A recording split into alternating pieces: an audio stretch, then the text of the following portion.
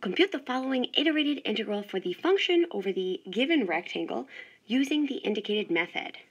And so part A is asking us to evaluate using the order dx dy.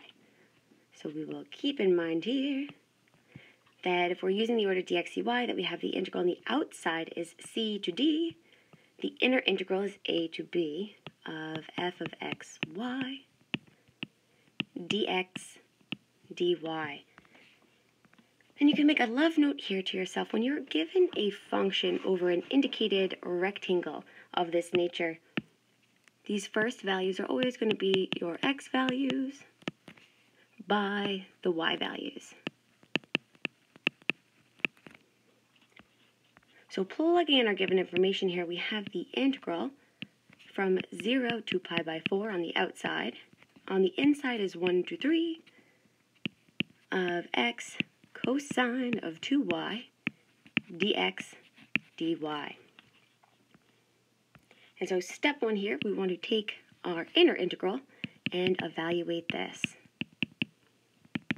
So I'm just going to I'll remove the inner integral and bring it down here. So we have the inner integral, which is 1 to 3 of x cosine of 2y dx. Oop. And since we're holding y fixed here, we could even pull this cosine of 2y to the outside. So this is cosine of 2y times the integral from 1 to 3 of x dx. And we're ready to integrate. So this becomes, again, cosine of 2y stays as it is on the outside, and it's multiplied by x squared over 2 from 1 to 3.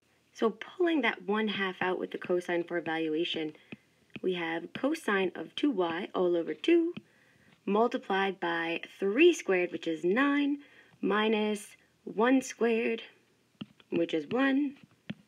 So we have cosine of 2y all over 2 multiplied by 8, which simplifies to 4.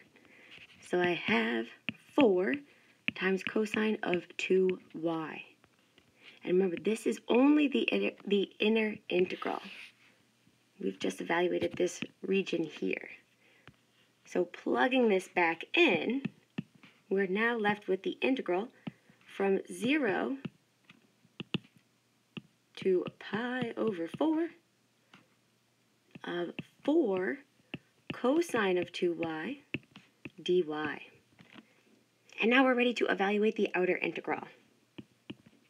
So this becomes 4, this is just a general antiderivative, 4 multiplied by sine of 2y all over 2. And we're ready now to evaluate from 0 to pi by 4. So this is equal to 2 multiplied by sine of 2 times pi by 4 minus sine of 0. So you have 2 multiplied by sine of pi over 2. We know sine of 0 goes to 0. We know sine of pi by 2 goes to 1. And so we're left here with a beautiful final answer of 2.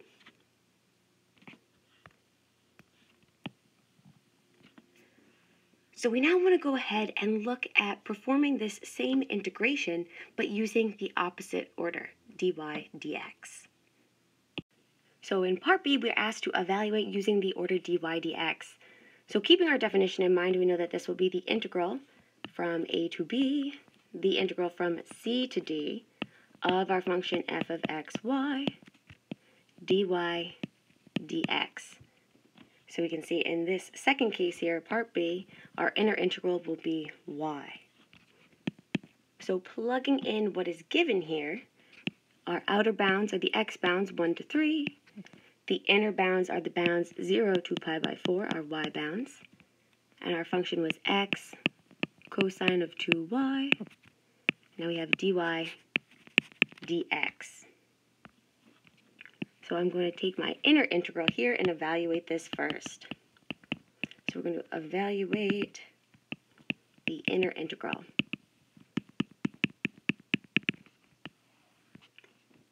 So this is the integral from 0 to pi by 4 I'm going to pull x to the outside here since we're holding it fixed, and we're just integrating cosine of 2y with respect to y. So this leaves us with x multiplied by sine of 2y all over 2, and we're ready to evaluate now from 0 to pi over 4.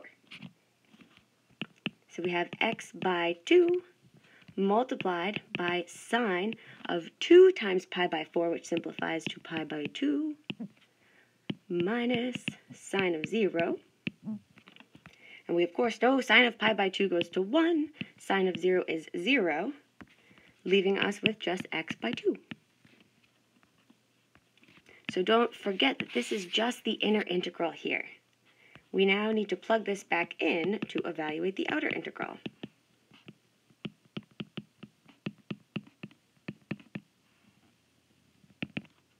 Which is with respect to x. So this is the integral from 1 to 3 of x over 2 dx, which gives us x squared by 4 from 1 to 3. So this is 1/4 multiplied by 3 squared, which is 9, minus 1 squared, which is 1.